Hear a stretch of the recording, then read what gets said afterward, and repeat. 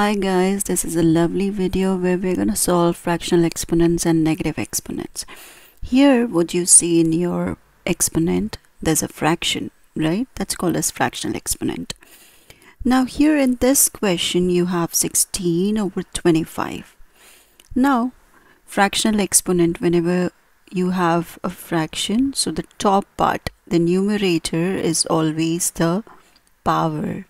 You just have to remember this. That's the power, and the denominator, the bottom part, is always the root.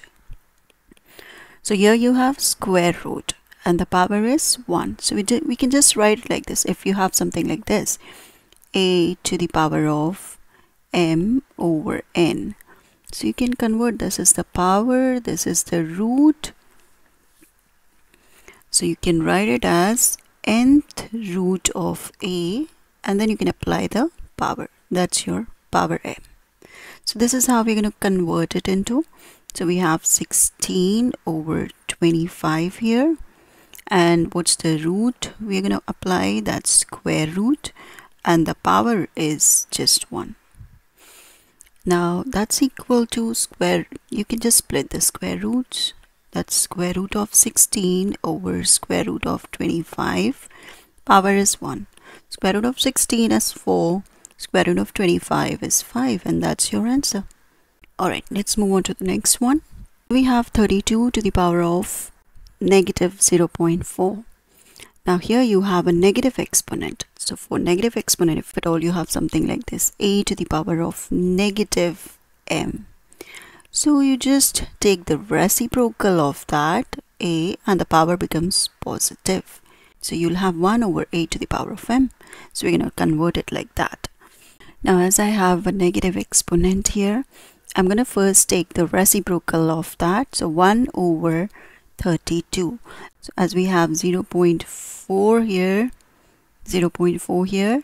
So that's actually a fraction. You can write it as 4/10.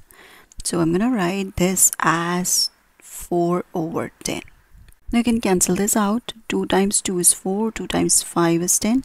So you have again a fractional exponent, which is 1 over 32 to the power of 2/5. So this is your power and this is your root. Now let's just convert it back. 1 over, your root is 5th root of 32 over, you have the power of 2. Power of 2.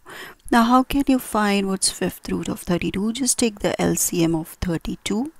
That's 2 times 16, then 2 times 8, 2 times 4, 2 times 2, and then you have 2 times 1. So how many 2's do you have? 5 2's, isn't it? So you can write it as, so therefore 5th root of 32 is 2, right? So you have 1 over 2 and the power is 2, 2 squared. So 1 over 2 squared is 1 over 4, and that's your answer. Alright, let's move on to next example. Here you have 25 to the power of half divided by 2 to the power of negative 2. So you have fractional exponent plus a negative exponent. So how are we going to do that? So here we have 25. Let's convert it back. This is the power, this is the root. So we have square root of 25 to the power of 1 divided by, you have a negative exponent, so take the reciprocal. So you have 2 squared, which is equal to square root of 25 is 5 divided by 1 over 2 square is 4. Now you have the division of fractions. This is a whole number, so whatever is your bottom is always 1. So let's do it using our KFC rule. That's the keep, flip, and change. So keep the first fraction, that's 5 over 1. Flip the second fraction, that's 4 over 1. Change the signs to multiplication. Now just multiply the fractions. 5 times 4 is 20. 1 times 1 is 1. That's 20. That's your answer. Alright, let's move on to another question. That's 16 to the power of 1.5 plus 8 to the power of 0. Now here you have 1.5. As I told you, the decimal numbers can be written in the form of fractions. This is in the ones place. this is in the tens place. On the left hand side of the decimal, the numbers are multiplied with the multiples of 10. On the right hand side of the numbers, they are divided by the multiples of 10. So you can write 1.5 as 15 tenths, isn't it? So let's write it down.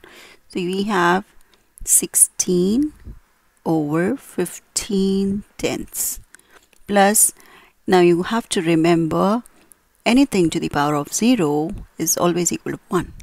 So here we have 8 to the power of 0, that's equal to 1.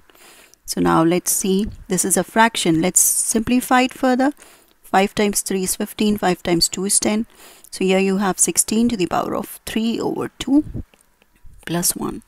So now here what do we have? This is the power, this is the root. So let's write down the root. Square root of 16 whole to the power of 3 plus 1. So what is square root of 16? That's equal to 4. So you have the power 3, 4 cube plus 1. 4 cube is 4 times 4 times 4. That's 64 plus 1, which is equal to 65. That's your answer. Thank you so much for watching. Bye-bye. Take care.